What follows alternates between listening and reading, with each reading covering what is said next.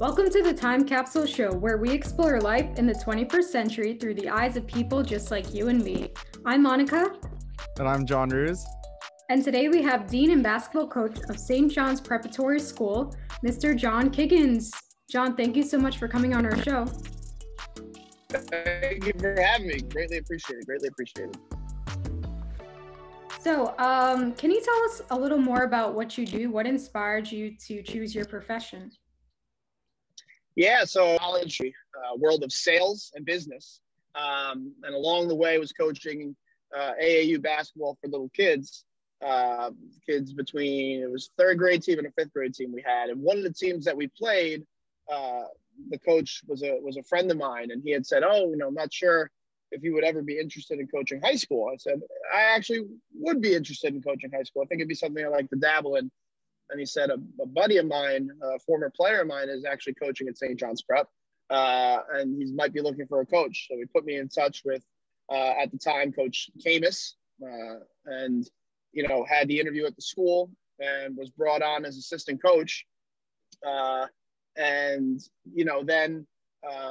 he left and left the school the following year, and I was the head coach, and then, found my way into the school, being full-time as Dean of Students there the following year. So this is now my second year of being a Dean of Students, and I couldn't have loved it anymore. And it's definitely something I'm extremely passionate about, and something that I plan to do for a very, very, very long time, for sure. So yeah, that sounds so exciting, being a Dean of Students. And honestly, when we saw you fill out the form and I saw that you were Dean of Students, I assumed that you'd be much older, because when I was there, our deans were like pretty old. So I gotta say, it's pretty cool having a dean that's close to high school students' ages. Like, do you feel that you get them more, like you understand them more than an older dean would? Yeah, I mean, I think I have a brother who's a sophomore in college now. So kind of being around him a lot, obviously, and kind of knowing his friends and being around his friends a lot, it kind of helps me understand a lot of the problems that they're going through, a lot of the struggles that they're going through, or the challenges.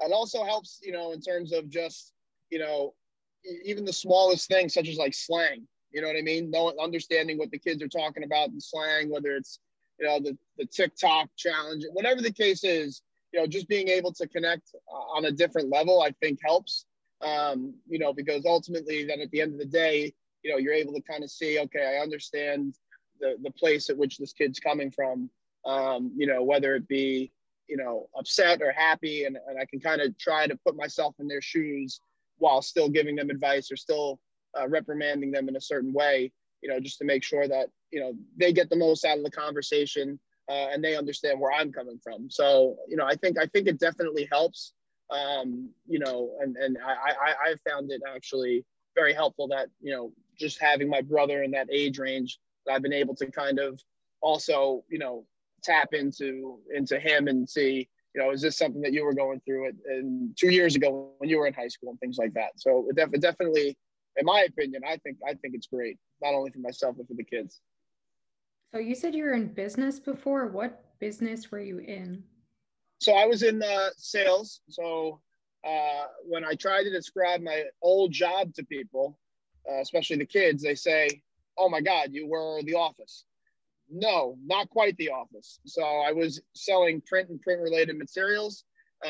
So packaging, direct mail campaigns, labels, forms, things like that. But everyone assumes, it's like The Office. Well, they sold paper.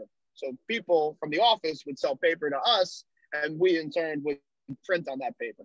So that I did that coming out of college for about 2.5, 3 years, for a company called R. Donnelley. They're the largest global print conglomerate in the world. So I worked in New York City. I dealt with clients all over the country and some all over the world. So to me, one of the most important things that I always say to the kids and to other people's, communication is key. It's the key to life in any situation that you find yourself in.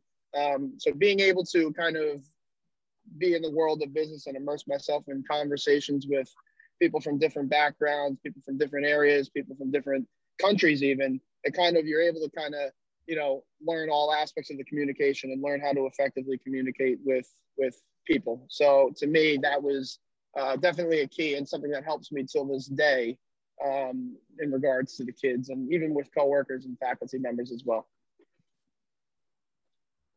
So what drew you to go towards a shift towards education and working with kids and high school teens specifically? Yeah, so back in college, I worked for the college basketball team at Iona. So basketball was definitely a passion of mine. And till this day, I still do a lot of stuff with the college in terms of basketball. But getting out of college, I started working with the 3rd and 5th grade teams, and then as we were going up, and I found it really fulfilling because I think that kids just want to learn. Especially at that age, they really wanted to learn the game, or they really wanted to learn and just kind of like have somebody to look up to, I guess you could say, and be there. And I found it extremely fulfilling. And then once the opportunity to translate that to a high school level, I kind of look back at my high school coaches who had an impact on me, or my high school teachers or my high school counselors who had an impact on me. And I would try to say, okay, they had this impact on me this way. How can I possibly provide an impact to a kid in another way, right?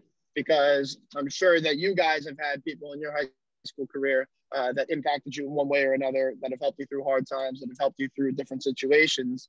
And to me, that's the most fulfilling thing, is being able to help a person through a situation that they don't have the answers to, or they're too afraid to ask somebody else that they're close to, that they're just looking for, an unbiased opinion.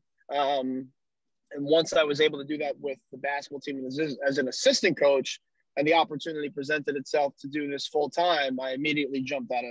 I said yes, I think before Mr. Higgins even finished the sentence. I said, absolutely. I said, I don't even know what you're going to say, but yes. So, it was just one of those things where, if you can achieve that, and if you can provide, an opportunity for somebody to confide in you, or for somebody to just feel better about a conversation or feel better about a situation, that to me is the most redeeming quality that you could do. And there's no amount of money in the world that could take the place of that.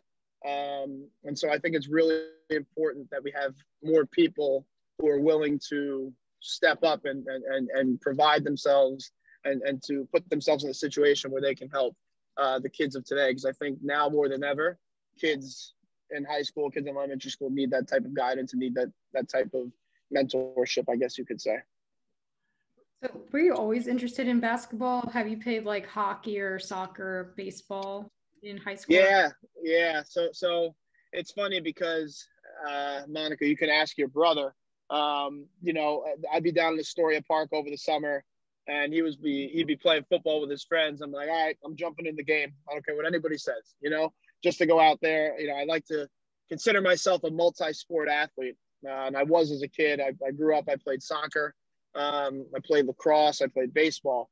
I did play hockey for a little bit, basketball, obviously. I played golf in the summer. So I definitely jumped in to a lot of sports. But to me, my grandfather was an assistant coach for the girls basketball team at my high school. And back when I was in 1st grade through 5th grade, he would bring me to the practices, and he would have me be the water boy. So I was at all the practices. I would go to all the games. And, I was able to kind of still be around it as much as possible and everything like that. And then on top of that, my mother actually played Division I college basketball at Fairfield University. And now my brother currently plays Division I college basketball at Bryant University. So basketball is something that ran in the family. And it was definitely something that I enjoyed as well, and something that I may not have been the best player on the team, but I definitely was a good teammate and just trying to make sure that the team won. So to me, it was always a passion of mine to still be a part of basketball in any way, shape, or form. Got it. So it seems like sports have always had a huge impact on your life, and it influenced you to be in the position that you are in today. But let's say you chose a different path. Let's say you never entered business, you never entered education. What would you be doing, and why would you be doing it? That's a good question. So growing up, my favorite TV show was 24.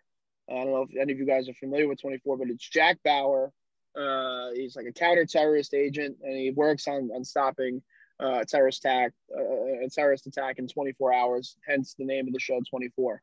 So growing up, I would watch that. I said, I want to be in the FBI because of Jack Bauer.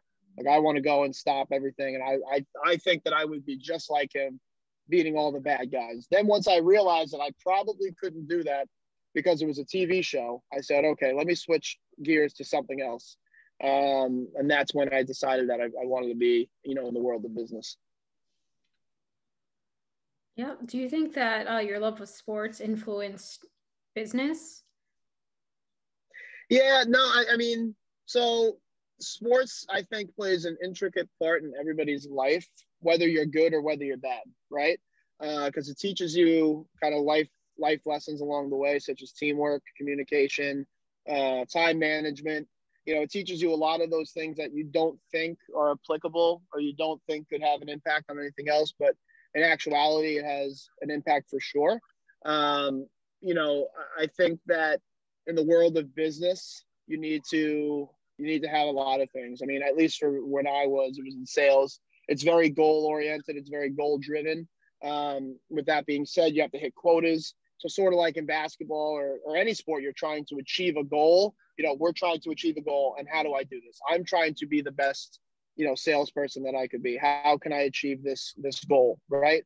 You learn teamwork. I have 4 different guys who are on the same team, and our team needs to hit this number, right? So person 1 may not be having a good month while person 2 is having a great month. So I'm cheering you on while you pick up the slack for me, right? It teaches you time management. It teaches you, planning ahead. It teaches you all these different things that you could take away from it.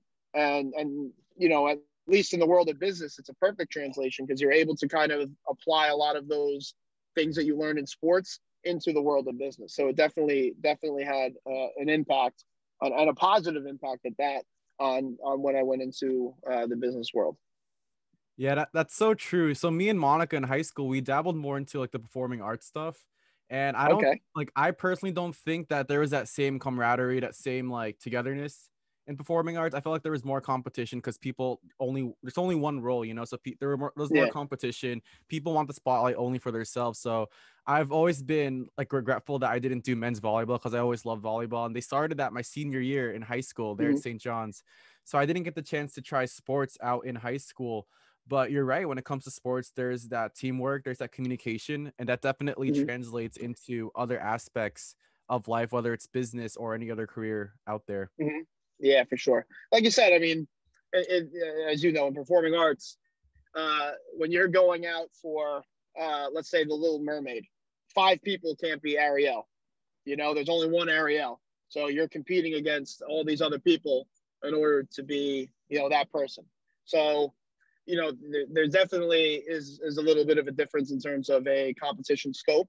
But at the end of the day, you can kind of still say, well, if so-and-so is Ariel and I'm not going to tank this play just so everyone will say, wow, she was so bad as Ariel and look at this, right? You still have that, okay, we're still in the same production. We're still trying to achieve the same goal of everybody giving us a standing ovation at the end of the show, Right, exactly.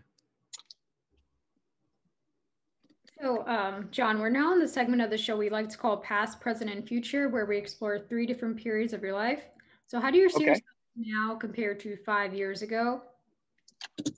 Now compared to 5 years ago? That's a good question. I think that I am much more of a, I'd say, understanding person, much more of a patient person, I guess you could say. In the role that I'm in, you have to kind of be empathetic and understanding and kind of put yourself in the shoes of where somebody's coming from and try to understand, because while I may think at my age that it may not be a smart decision or something that was said may not be the smartest thing, at that age, somebody may just not know the difference or may not know, right? And then I try to say, okay, in high school, was I maybe in the same boat? Was I not? So definitely understanding and patience is something that I think that I've kind of grown into in these past 5 years, for sure. And how do you see yourself in the next 5 years? The next 5 years, I hope to continue to grow my patience and understanding. No, but in the next 5 years, hopefully just kind of, continuing to be the best version of myself and being able to help all the kids in different situations. This definitely is a passion of mine. And I just continue and hope that, what I'm doing and how it's being viewed, I guess you could say, is helping a kid in some way, shape, or form. That way, when they go into their 5 years, they can look back and take the advice or take the certain situation and kind of say, okay, I understand where they were coming from, and maybe pass it, pay it forward, as everyone likes to say, to the next person. So I got a pretty serious question for you.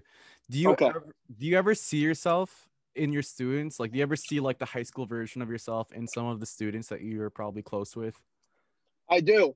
I definitely do. I definitely look and say, man, I could be mad at that situation, but then say, who are you kidding? You did that yourself, So you definitely could see maybe a kid who's turning in an assignment late, or a kid who's, taking his time and strolling to class instead of getting there, right away, So, while obviously you could be upset and mad about it, you kind of say, I see it. I see what's happening here. I've done this before. It's not the end of the world, but at the same time, still making sure that we're not practicing bad habits, right? And we're not doing it and trying to, the one thing that I always love to do is kind of put myself and put the kids in my shoes, where I say, okay, if you were at my job, right? If you were working in a real life profession, what do you think would happen if you decided to show up late, if you decided to come with your shirt half tucked out, if you decided to be texting the whole time? What do you think would happen to you? And just kind of play that game with them.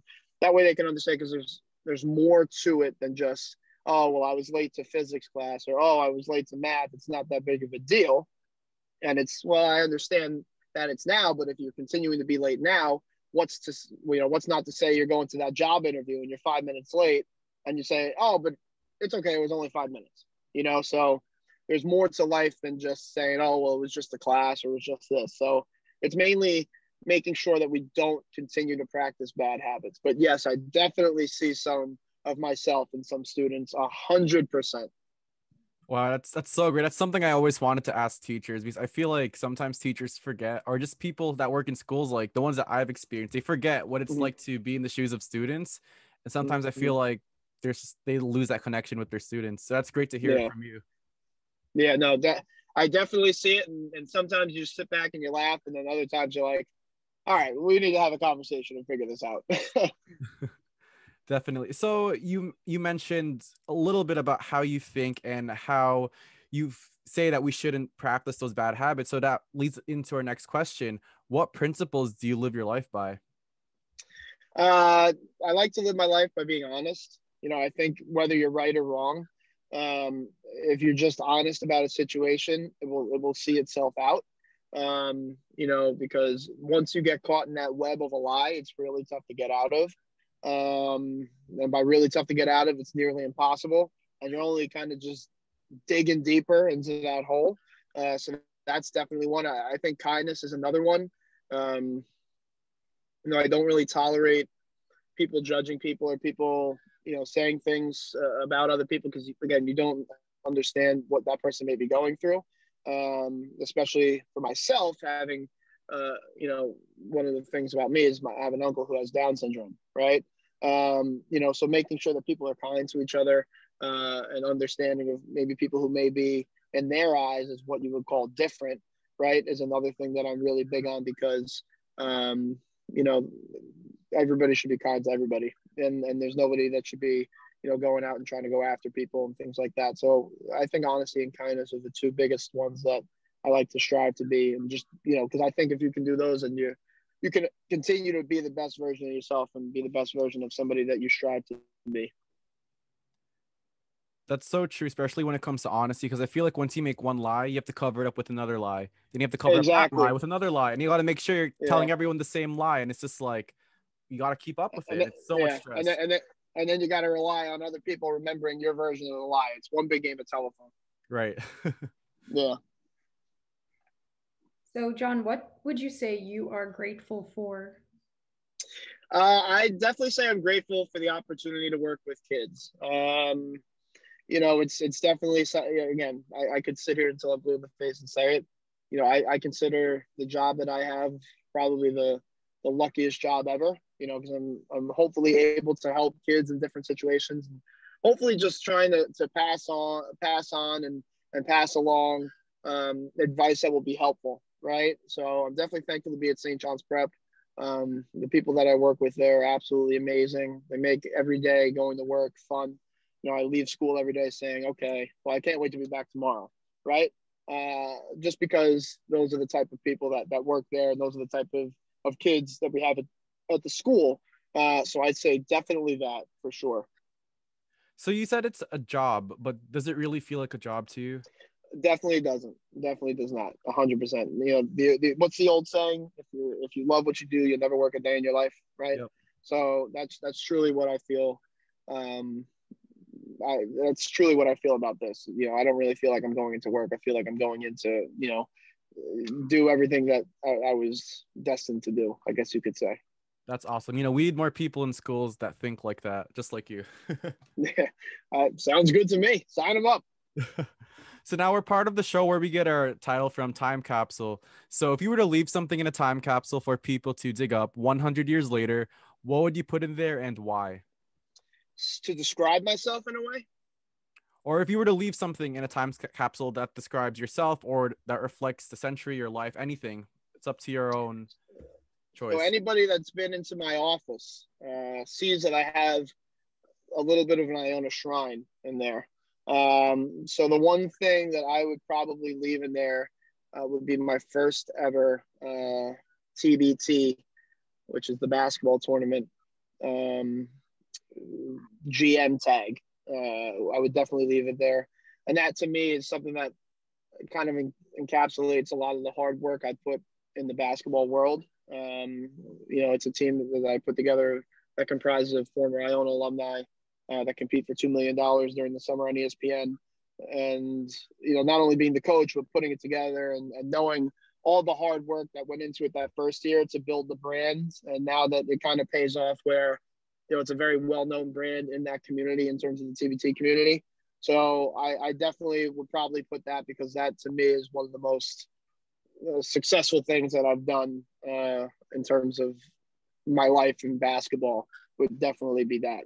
So that would be what would go in my time capsule. Definitely. So John, is there anything else that you like to add or to tell our viewers?